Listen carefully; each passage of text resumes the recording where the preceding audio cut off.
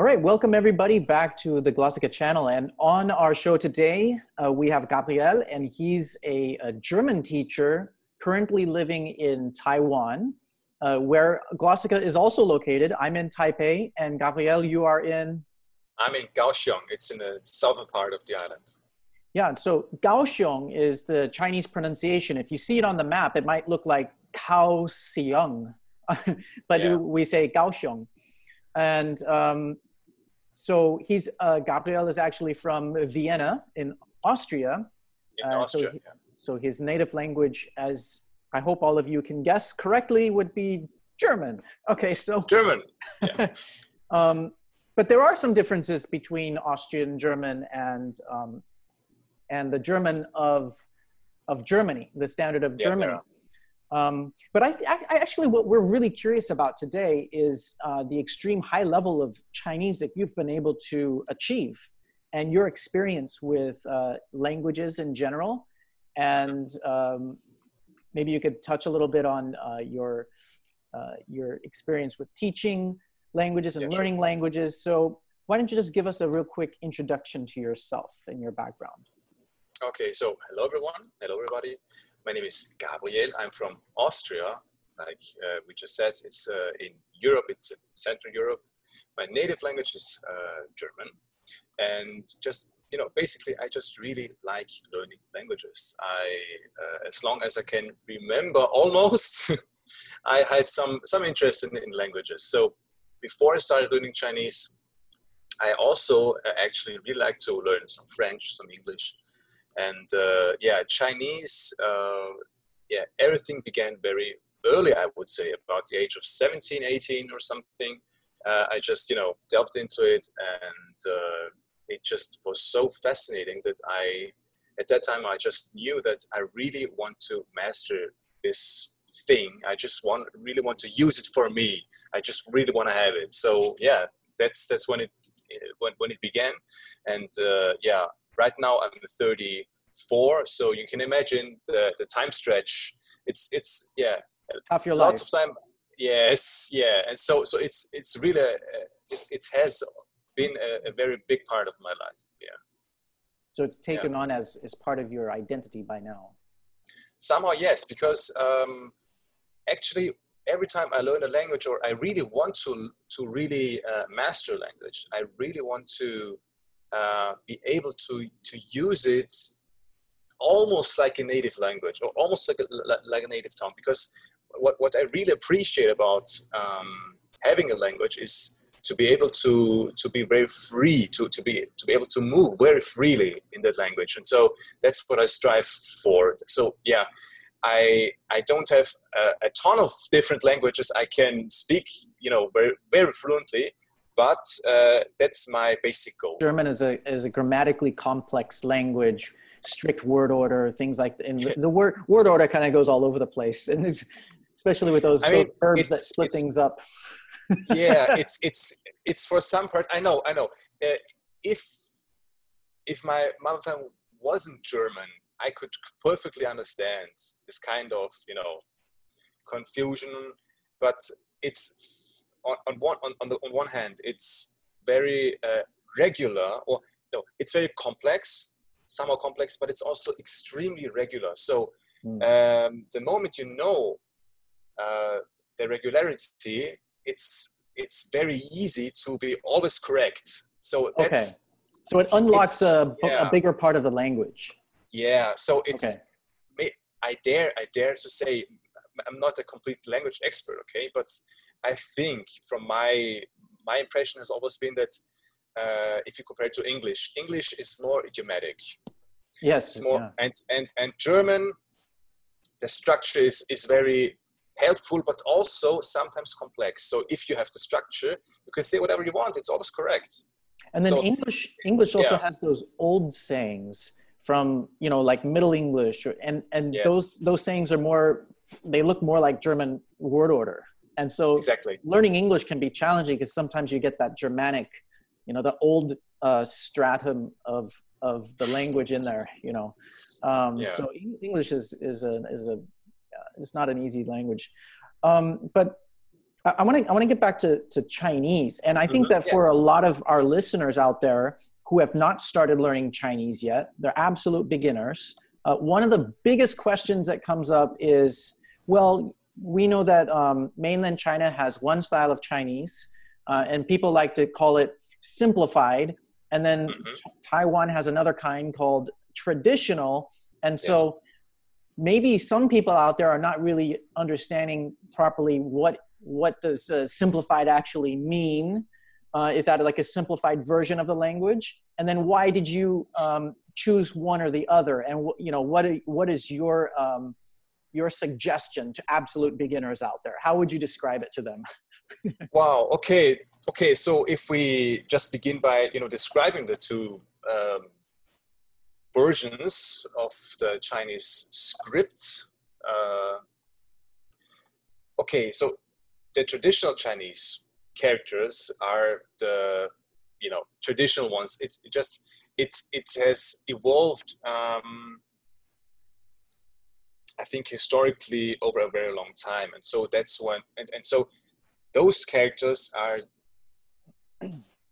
is the version that is used in Taiwan and also in Hong Kong. And so there's also the simplified Chinese version, the simplified characters that actually also have historic roots and have a historic background. So it's not like completely made up as far as I know.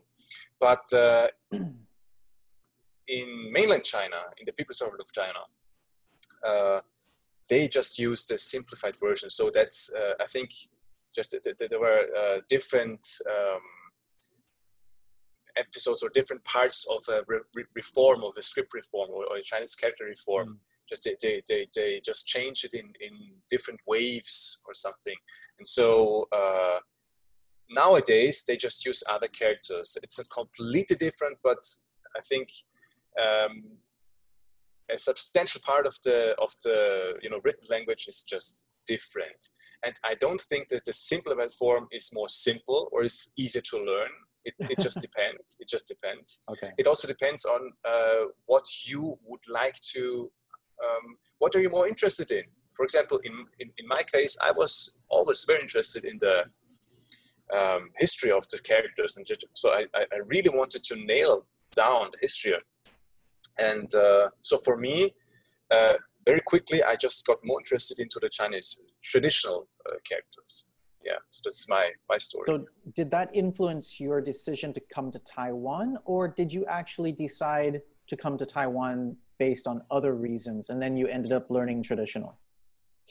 I think it was the other way around. Yeah, actually, I just started to learn Chinese, and I just became very interested in Taiwan. I just really wanted to know how life is like in Taiwan. Just so curious about it. It's just an island, in the ocean, and also because maybe most of the people, they head to China, right? Most of them head to China, and I just thought, okay, maybe let's try something different. Let's try something different. Let's go to Taiwan and let's just see how it is. How old were you the first time you came to Taiwan? Okay, how old were I? It was in 2007. I was 21 at the time. 21. And so you started your Chinese studies back in Vienna? Yeah, back in Vienna. Still for a very long time, I already had lots of time to study Chinese in Vienna, in Austria. Basically, years passed by, just living Chinese in Vienna. Okay. Yeah. So Taiwanese taxi drivers, they always like to ask the same questions. And one of those questions is, how long have you been in Taiwan? And so, or like, when did you come to Taiwan? And so your first day or second day in Taiwan, you can already speak Chinese, right? Yes. Yeah. Exactly. So when you answer the taxi driver, do you say, I've been here for 1 week or 1 day or something? And then they get so amazed and crazy. Like, at that time, yeah. So that's because it wasn't for. I have been to Taiwan a lot of times. Okay. Till now. Now it's 2020 and 21, But at that time, yeah, it was like the first day or the first month, and everybody was like, "Wow, your Chinese is so good!" Yeah, but I already had, Chinese exposure to Chinese for many years. So I think it's also different to, other cases where someone goes to the country and begins from scratch, from zero. So it's a little bit different. I had a lot of time, and I gave myself a lot of time. Right. So 17 years or something, or 16 years in total of time you can fill with exposure. So I always either in Vienna or in Taiwan. Yeah, please. I always like to remind people that Taiwan's not the only place that speaks Chinese. So have you spent any time in mainland China? Yes, I have been to the bigger cities. Okay. Beijing, Shanghai. So this is what our listeners really want to know, is that you learned Chinese in the Taiwan style. So when you went to mainland China, how was your communication? Was it 100% no problem, or what kind? How did you function? That's very interesting. Actually, my original accent was more mainland, was more northern Chinese, because in the university our teachers were mostly from China. Right. And so I actually, later on changed my accent. Also, somehow subconsciously, but I changed my accent. It just happened by the years. And please. Assimilation with just living locally, right? Okay. Yeah, exactly. I can understand that. Yeah. And also because I don't know, I just was very happy with being in Taiwan, and so maybe it was a very active assimilation. I don't know. I just was content with everything. I just wanted to absorb the way it is spoken here in Taiwan. Yeah. But I think that if you come to Taiwan speaking with a very noticeably strong mainland accent, it really surprises people. They kind of jump back a little bit and they say, yes. Try to calm it down a little bit. Don't be so tough on the on those pronunciations. So the first weeks it was just that kind of experience. Yeah, in the restaurants or whatever, wherever. I just they said, "Oh, you sound so mainland." Oh, right. Yeah, and I think it's good to have that ability to code switch. If you go back to the mainland, you can kind of turn that accent back on if you need it, because that's what you started with learning. I kind of went through a similar experience where I thought, I want to be able to speak Chinese in the proper way, but because I spent so much time in Taiwan, I just assimilated. And I feel like I could turn on the mainland accent if I needed to, Oh, I see. Yeah, when I need to. Yeah, so I don't feel like I'm completely at a loss. But I think for most people learning Chinese in the beginning, it's just an accent. It's like you're switching between British and American. A few words here and there are different, but for the most part, you're speaking the same. So let's give all of our listeners a listen to our Chinese. Let's do a quick question and answer in Chinese. Maybe you can give the quick answer in Chinese and then kind of do more detail in English. So actually, I got two questions. So my first question is reading off my script here. 你认为你投入多少时间学会中文字，然后到能够轻松读大部分遇到的文件，或者报纸，或者你看到的我觉得如果因为这个是很久以前的事情，其实这个已经是很久以前的事情，是比较隐约的一个过渡，但是我觉得大概还是花了好几年，还是花了可能3年4年左右。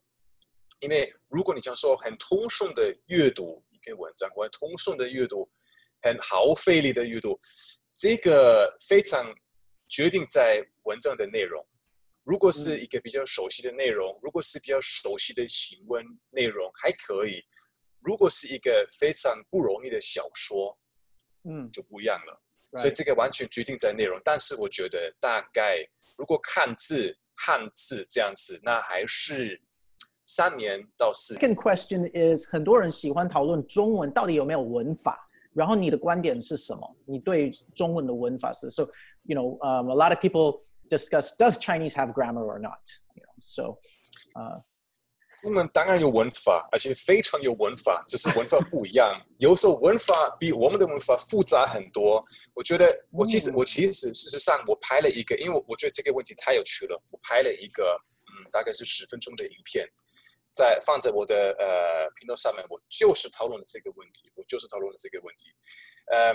我觉得文法的系统不一样，文法的逻辑不一样，但是当然有文法。My impression has always been is that the grammar of Chinese and of German is fairly different in which respect. Okay, German is very obvious. It's like very straightforward, like you structure like this and then verb, blah, blah, blah, subject. And in Chinese, it's not obvious. Sometimes it's very hard to discern anything, discern. Like, yeah, it's very opaque, is this a verb, or what is the subject after all, or what, or who is meant by that sentence or by that, it's sometimes. So that's why it also took me a lot of time, and immense amounts of exposure to, for example, in all-day speech, in day-to-day speech, to understand very tricky sentences where you really, because you can't learn that by textbooks or even news texts or something, or sometimes not even by movies or something. Like sometimes it's very hard to really nail down, okay, what is now meant by this sentence. It's very hard. So it's somehow because of the grammar. Of course, it's also the cultural context, but I really have to stress that it's the structure that is so different, and it's not so clear in some respect, than German. Because in German, it's like, you just have everything at the surface, and you also have to, you have to provide everything on the surface. So it's like the verb has to be there. It's almost like you need to install a different operating system in order to express yourself, right? That's it. And I'm actually borrowing that from Stu J. Raj, because he's a well-known polyglot based in Thailand, and he always talks about having that different operating system installed, not just for the brain but for the mouth as well, and the tongue position. And then you really are able to express in the local way. That's so what was your biggest obstacle then in learning Chinese? Was it specifically this grammar that everybody claims doesn't exist, or is it or was it the characters, or was it maybe the pronunciation, or something, or maybe something else that we haven't thought of yet? I thought about this, and actually I have one more question. Please. It's regarding this question, because I think that a lot of people, they compare the beginning stages of learning Chinese with the later stages of learning Chinese as a completely different obstacle. So I'm curious about that, because I personally have my own ideas about that. I would love to know what you think. Okay. Obstacles. I think in my case, I think there never has been the biggest obstacle. It's always a different obstacle. It from my point of view, in my experience, it depends on the stage. Because one example, just right at the beginning, the tones were okay in short amounts. Like if you had 2 syllables or 1 syllable, it sounded reasonably well, okay? But if you had 1 sentence and you really wanted to pronounce a sentence in a very natural way, like maybe the first 2 years, it just was completely impossible, because you have to get accustomed to, to ride across the tones, and to so that the tones fit in to each other. But just like English or German, there's a prosody to the whole sentence, which affects all the tones as well. Yeah. But I think on top of that, in Chinese, you have the tones that give meaning. In a more, even more concrete way. Not only question or being content or being angry or something like that. It's really the meaning of the word. So that was very difficult at the beginning stages, and also reading. One example, I really remember this kind of scenario where I sat at the table. I had a text, and after reading 2 or 3 characters, it was like, okay, that's very strange. And after I read one sentence, I really had a headache. It was so different to get this kind of thing into my brain. It's just so, and at the same time, so fascinating. But you were excited, right? Yeah, and so that was a very special experience. And I think afterwards, many years, when we just now go to more recent years or more recent time, I think it's more, let's see, the biggest obstacle. Yeah, just as I said before, some utterances in day-to-day speech that really discern you from almost native, or I just get by, but people can understand me. I think that's the because I think that when you learn a language at the start, sometimes it's very easy somehow, because the most frequent 500 words, 1000 words, you can have them in, I don't know, in a relatively short amount of time. Right. Then if you really want to get to the 99.6, 99.7, 99.75, 99.76%, and so on and so on. Add 10,000 that takes more. A lot of time. Yeah. So and I think we as native speakers, we're not magicians. We just had so extremely, so much time. We had so much time to absorb that. Yeah. And if we would use the same amount of time to absorb another language, it would look almost the same. Right. Really. So I think, and I think that most of us really, really underestimate that. We really underestimate it. So if we would really, give ourselves that kind of scenario where we just, let's say, okay, now I learn Chinese, for example. Okay, and I give myself this kind of exposure, it will look almost the same, because your brain is just wired that way. That's just. Do you have any interesting anecdotes or short stories, something funny or silly that, with your learning Chinese experience? Yeah. Okay. There are several stories, but I will just name a very simple one. In Chinese, you have mi feng and feng mi, and for me it's very, I don't know, but sometimes there are not so many words, but this is a very typical example where you have the same sounds either as the first and second syllable or the other way around, like mi feng and feng mi. There are some other examples, and I don't know why. For me, this is very hard to remember, and it took me many years to I think maybe till today. Sometimes I have remember these two? Yeah, I have to think for I don't know, a tenth of a second, and just put it into the right order. So sometimes I wanted to say honey, but I said bees. So feng mi is honey, and mi feng is a bee or bees. That's correct. Yeah. So yeah. So do you know the ancient pronunciation for honey in Chinese? No, I don't know. I don't. It's meat with a T at the end. Meat. Okay, meat. Okay. Yeah, but etymologically, the T also evolved out of an L, so you can also say meal. Oh. How do you say honey in German? You say Honig, but how do you say it in other European languages? I know, we say like miel, right? So that's very interesting.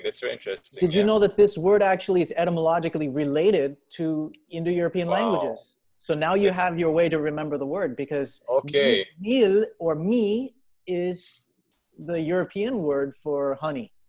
At least in Slavic and maybe some other languages. Yeah. So the feng is the thing that goes crazy, that buzzing, right? That crazy thing. Because in Chinese, 风 also means crazy. Crazy. So that crazy thing buzzing around is the 风. Oh, so 疯狂, so 疯 crazy and 疯逼 is also related to each other? No. I'm just making a kind of an association between. Yeah, it's an association. Right. They're homonyms, but you might think like, oh, B is crazy, so it's 疯, right? Yeah. And so 蜜蜂 is a honey crazy, a honey bee, right? Yeah. So and then the other way around, 蜂蜜 is your crazy bee honey. Honey. Yeah. So whatever word is at the end is the actual noun for what it is. I guess the same in German grammar as well. Yes. So exactly. So there you have it. The me is actually related to European. And wow, if you guys didn't know that, there's I think some researchers, they found maybe 500 or so words that are related with Indo-European words. It's because one of the earliest languages of Indo-European is called Tocharian, and it was originally spoken in today's Xinjiang province. And so Xinjiang province, right? There's this movement between East and West through that corridor, and so I think that there were some words that got borrowed or they evolved into both areas. It's really fascinating when you find words. Very fascinating. Anyway, thank you so much for today's talk, and it was I hope we get a chance to do this again. Just to let everybody know, we're doing this interview in both English and Chinese on each of our channels. Yes, exactly. And so if you're interested in seeing the other half of the interview, go ahead and check out Gabriel teilt Sachen. Is that right? Did I get it right? Yes, correctly. Okay, so Gabriel teilt, T-E-I-L-T, teilt Sachen, shares things, right? Okay, so I'd be very interested in what you share on your channel. So I'll be checking it out as well. You're welcome to. Thank you very much for your time today. Nice. And we'll see you in the next It interview. was so nice to have a chat. Okay. Yeah, see you.